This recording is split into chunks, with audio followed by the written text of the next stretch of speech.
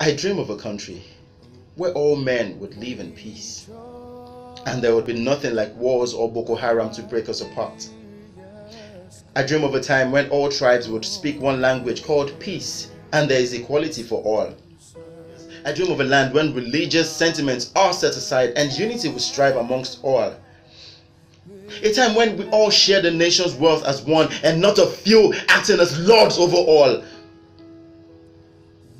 I dream of a land where corruption is killed and transparency becomes a friend of all. A land where everyone will put on the garment of purity and the stains of kidnapping, oil bunkery, armed robbery, money laundering, examination malpractices, and all forms of filthiness are cleansed from all hearts. I dream of when laws are made and obeyed by all. A time when the bridge that exists between the rulers and the ruled is slain and only great minds are enthroned and not selection through violent elections. I dream of a time when citizens no longer live in fear. A time when the future of tomorrow's leaders are guaranteed. Only then will the dividend of democracy be defined.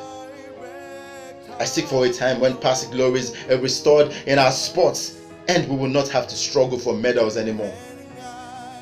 A time when good roads are seen and citizens no longer need to sleep on the roads. A time when we all turn farmers and we will not have to import what we have any longer. A time when citizens would no longer queue for fuel in our petrol stations.